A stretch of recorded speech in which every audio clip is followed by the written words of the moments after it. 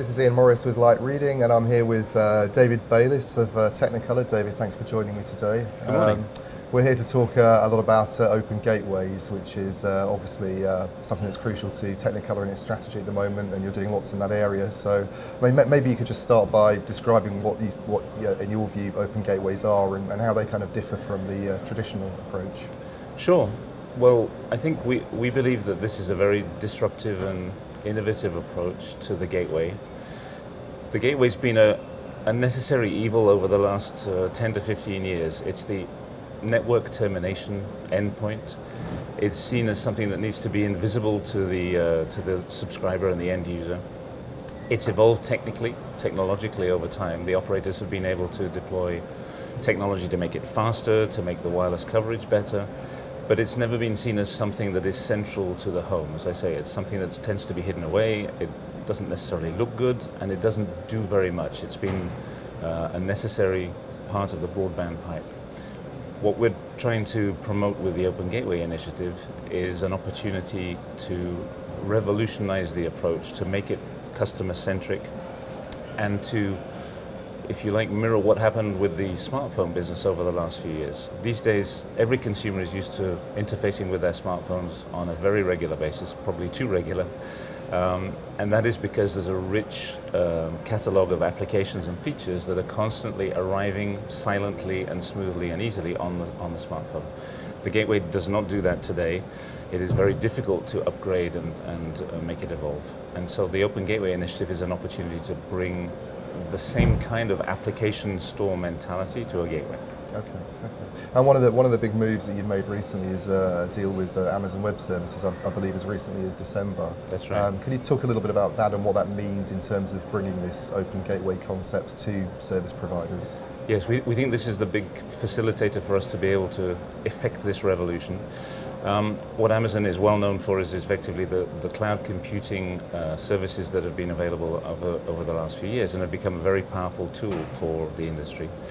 What Amazon announced alongside certain of their partners like ourselves back in the end of 2016 was Amazon Greengrass Core, which is an abstraction layer that can be loaded onto the next generation of powerful gateways, and that brings an ability to seamlessly bring new services to the gateway.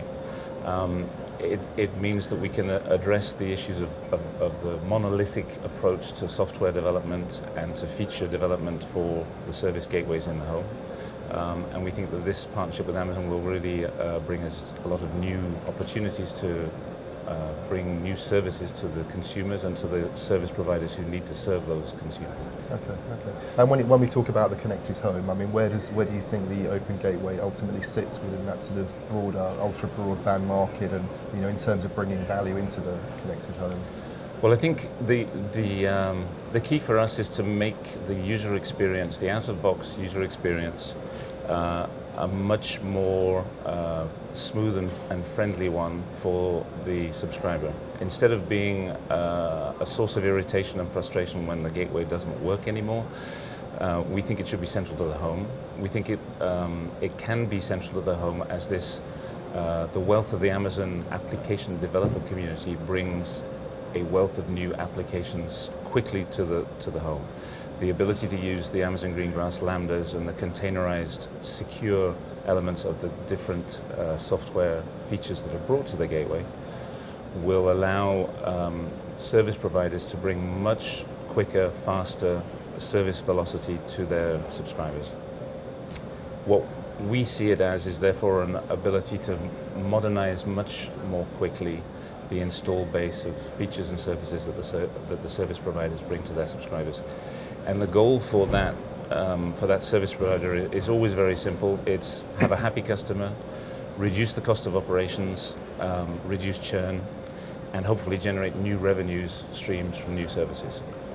That's what we think the Open Gateway can bring to the service provider. Okay. So what are you saying in your conversations with service providers at the moment about the specific opportunities that they can realise in this area, and what sort of tangible progress are you making there? So I think the key word is the cloud is the limit, or the sky is the limit.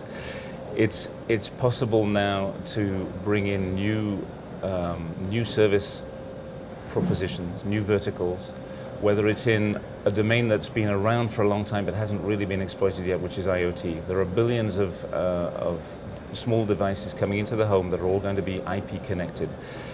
They currently tend to be proprietary and not be able to speak to each other or to the gateway that is serving them. The intent would be that the service providers can knit together, can mesh together those IoT devices in a much more user-friendly way. They can also branch out into new verticals such as health and insurance.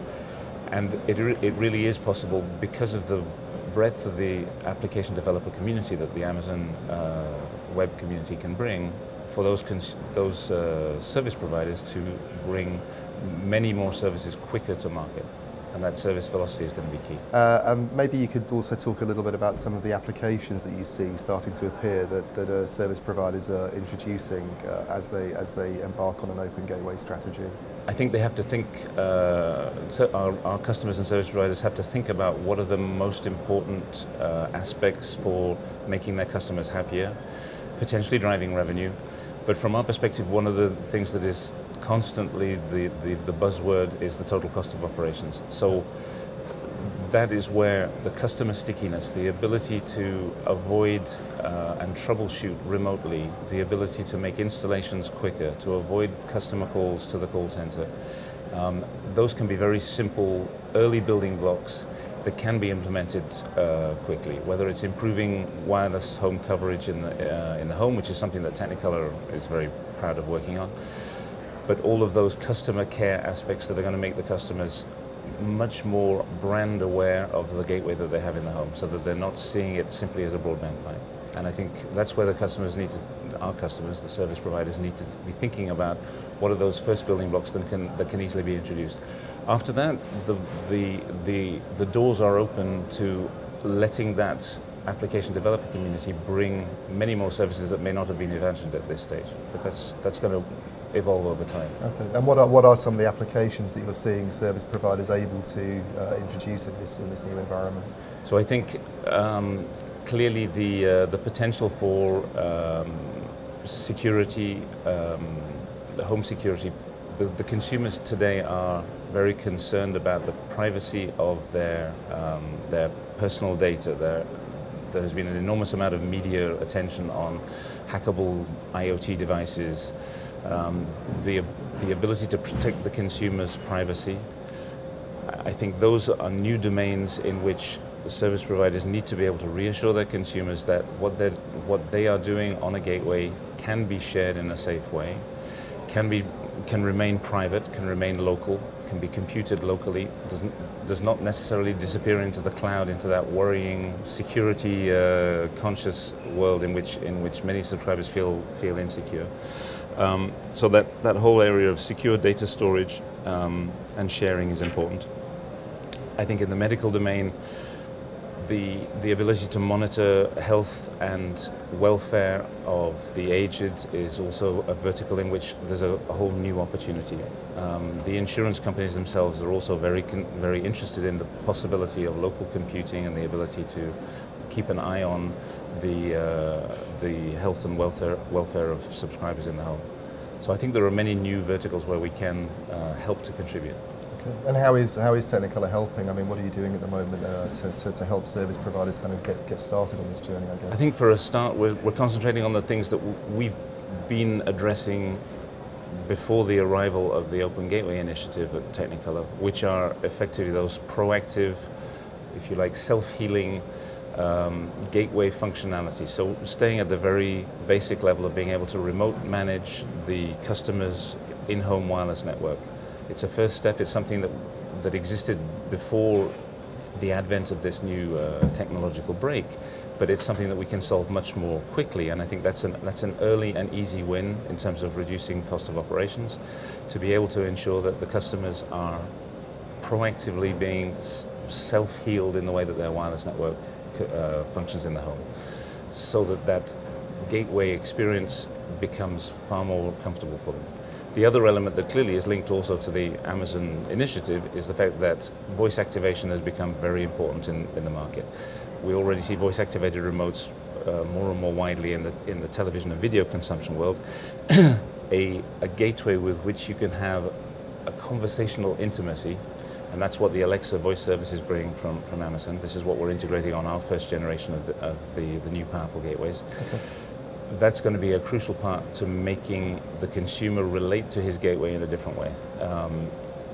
The voice activation, it may be seen as a gimmick in some quarters. I don't know how often you use Siri on your mobile phone. We think in a gateway environment, because it is so difficult for a consumer to understand user interfaces on gateways, very few users get involved in actually looking at the parameters on their gateway, understanding their Wi-Fi network. It's very, very arcane jargon. If there is a way of creating a conversational intimacy around that relationship with the gateway, it's going to make consumers far more comfortable in how they install and set up their homes, in which there are more and more wireless connected devices which are more and more complicated and more liable to create interferences with each other. The ability to talk to your gateway and simply say, fix my problems, without having to pick up a phone and generate a call center or a truck roll cost, is going to be an enormous, have enormous implications in the way we can improve customer service. And that for us is an easy, quick win that we can implement in the 6 to 12 months time frame while we wait for the other services to arrive. Okay, so we might all be talking to our gateways in the future. Yes, it's a scary thought, but we might. Okay, thanks David, thanks for joining me today. Not at all, it's a pleasure.